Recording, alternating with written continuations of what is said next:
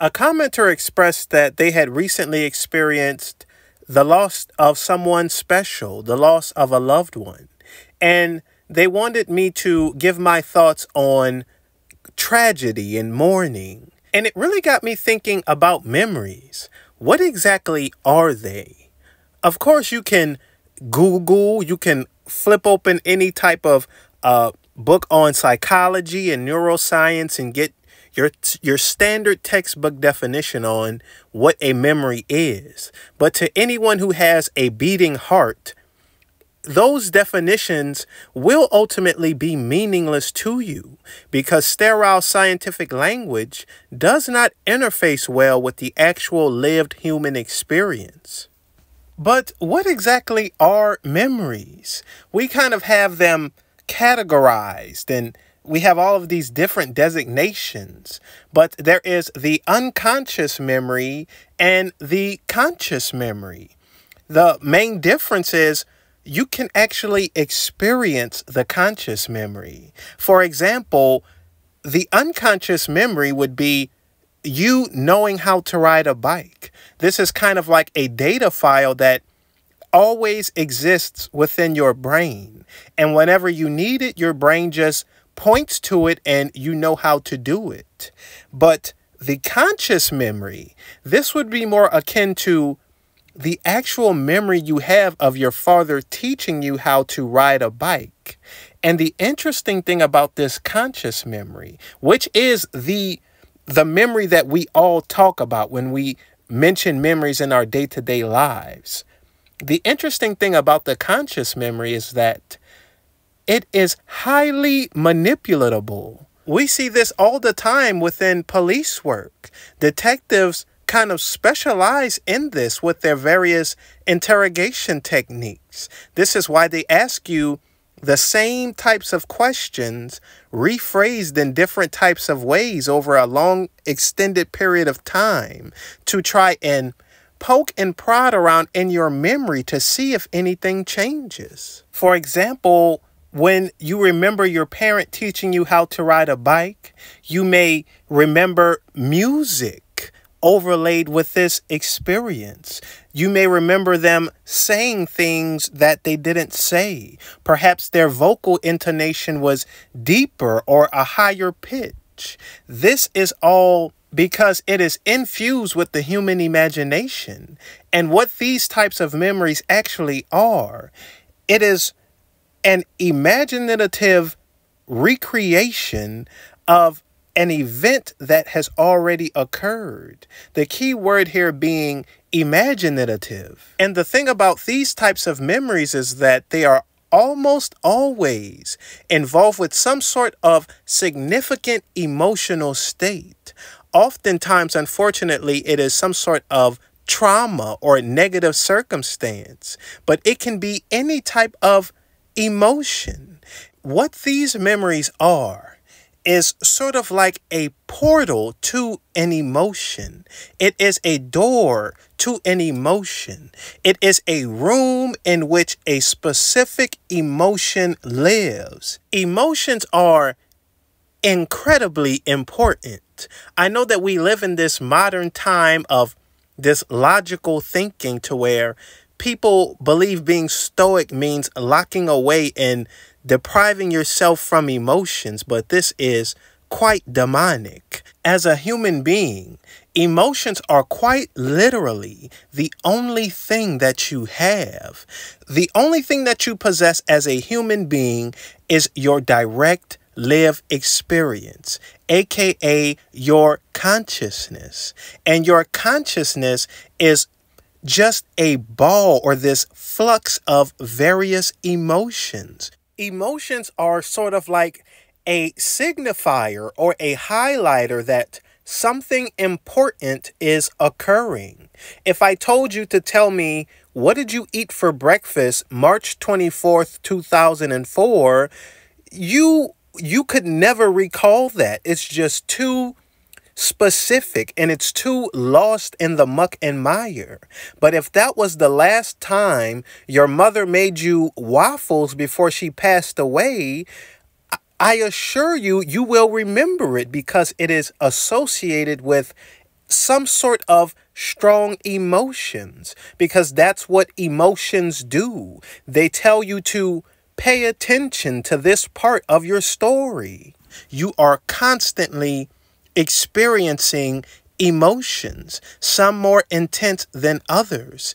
And when you encounter an event that really stimulates this emotional state, this emotional thing that we call the consciousness, your consciousness creates via the imagination a room or some sort of habitation around it.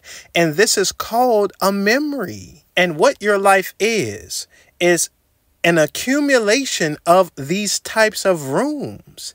If you zoomed all the way out, this giant mansion, these various rooms would form the portrait of your life. Your life is sort of like an art gallery that your conscious can wander around in and explore. And the various paintings or exhibits are these memories that I'm talking about. They are the only thing that you have. All of this occurs to facilitate the direct lived human experience. And what that is, the entire purpose of it is for you to feel something. That is the point, to experience. And experience cannot be separated from feeling and emotion. Experience is feeling and emotion. They are one and the same. It's just like with any other story. The entire purpose of any story, the entire purpose of any art is for you to feel something. It is to stimulate your emotions. And when I say emotion, I'm not just talking about, the main common ones like hatred, jealousy. It's not that simple. When I say emotion, an emotion is any internal stimulus that incentivizes behavior. This is obviously a wide array of things. That means that hatred is an emotion, jealousy, lust, hunger, the list goes on and on. Any sort of internal stimulus that incentivizes some sort of behavior. Whether or not you act out on it is irrelevant. I've said in previous videos that the meaning of your life, the entire human experience, is to distill meaning from the infinite complexity of reality. This distillation imprints meaning onto your consciousness. To put this simply, everything in life, every organism operates based on incentive. It has to have a reason or some sort of stimulation in order to do anything. Otherwise, it would die. That's what death is. Any sort of lack of stimulus, a complete lack of energy. And for the human being, this stimulus is the emotions. You could surmise the human life as a series of responding to emotions, a series of satisfying various emotions. This is quite literally written into the very fabric of Buddhism. This is what dukkha is. This suffering. Life is suffering. This is the first noble truth. And what immediately follows it is that this suffering is caused by desire. This is a very primitive or a very crude way of describing the same thing that I am. That rather than saying life is suffering, what I say is life is experience. And this experience is driven by the emotions. Within Buddhism, they say that it is suffering driven by desire. I say it is experience driven by emotions. And this continual or perpetual cycle of constantly satisfying your various emotions. And all of these various emotions, as they occur throughout the length of your life, they are very specific. And your consciousness via imagination just sort of creates an art gallery out of it. And this art gallery is what we call memories. Your life is an unfolding piece of art, and every memory that you have, it kind of exists. I guess you could say it's like this sort of hyperspace to where perhaps the death of your father is the ear, and the birth of your child is the smile. And at the end of your life, if you zoom all the way out, you're left with the Mona Lisa. And your conscious mind, your consciousness is the painter. And whatever you choose to call this thing that cannot be named, God, Allah, whatever, I term it the mystery. It is performing, it is experiencing some kind of art as well via everything that is taking place in life. That the same way your life is an unfolding piece of art, life itself is some sort of unfolding artwork. This is the closest we can get to understanding it. So if you have experienced some sort of tragedy, some sort of fortune, any sort of intense emotional event or state, it is simply a stroke of a brush in a much larger artistic piece. There are no mistakes in art. There is only emotion.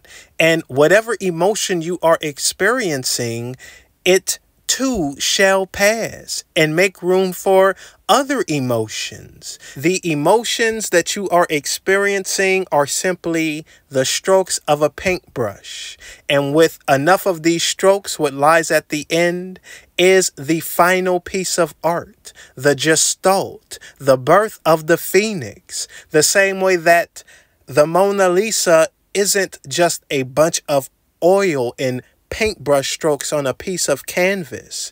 It is something that we derive meaning from. It is something completely different. This is what your life is. So do not get bogged down on any one brush of the stroke. It is one amongst many, and that many is amongst many others. And this just goes on and on forever, or at least until the return of the king, or whatever singularity you believe that waits for us at the end of time. So I'm going to leave the video here.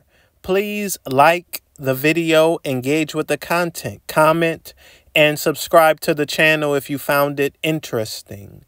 I just posted an exclusive video on my locals page where I give my opinion on what I think happened within the Garden of Eden. And until next time, y'all have a blessed day.